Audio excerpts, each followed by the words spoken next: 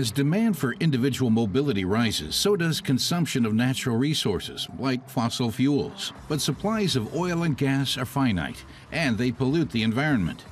There's no shortage of ideas for eco-friendly engines, but it doesn't look like the car industry has a plan for radically reducing CO2 emissions anytime soon.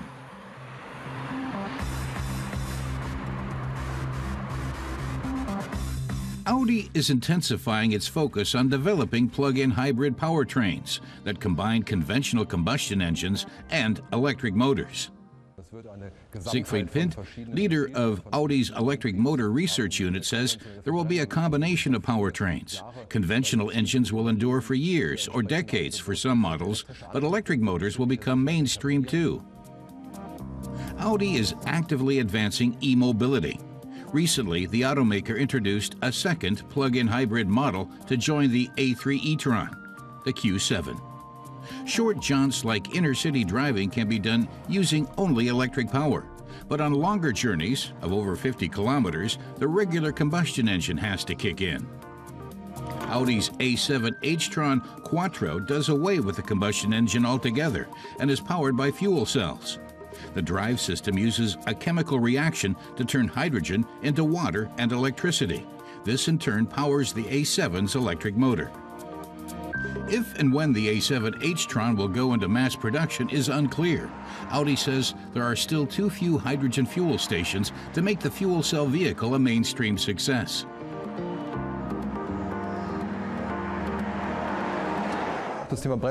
Pint says that fuel cells are strategically promising. That's because they build on conventional electricity-powered cars with batteries and electric powertrains.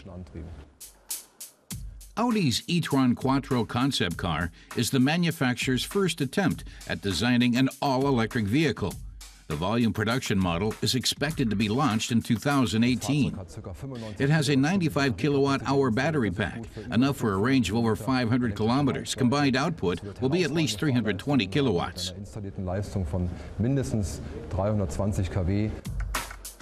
The battery capacity is crucial for the car's range. Audi sees potential for improvements here. Lithium-ion batteries are still in their infancy. In the near future, development chief Reinhard Hoffmann expects that energy density will increase, while prices will drop a little. These new technological frontiers also allow for new developments in the car's design.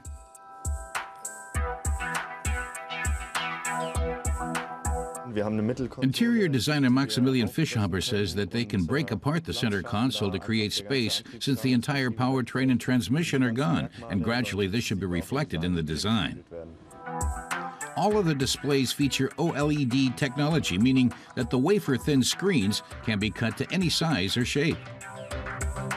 The advantage, according to the designer, is that they can give our architecture the desired shape and make the OLED elements and the display to match. That gives his team lots of creative freedom and makes for progressive design. Pop-out cameras replace the outside mirrors, which saves on weight.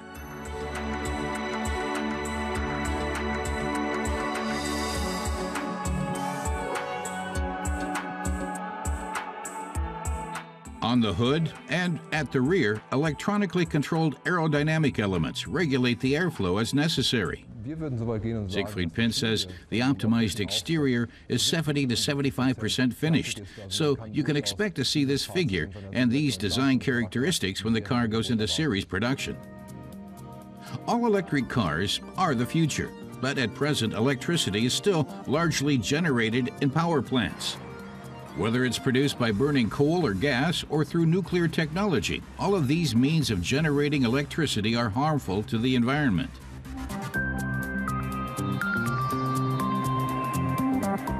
The key to creating truly eco-friendly electric cars is to harness more energy from renewable sources, such as wind, water, and the sun, because electricity is also needed to produce the hydrogen for fuel cell vehicles. There's still a long road ahead before cars can truly be considered emissions-free.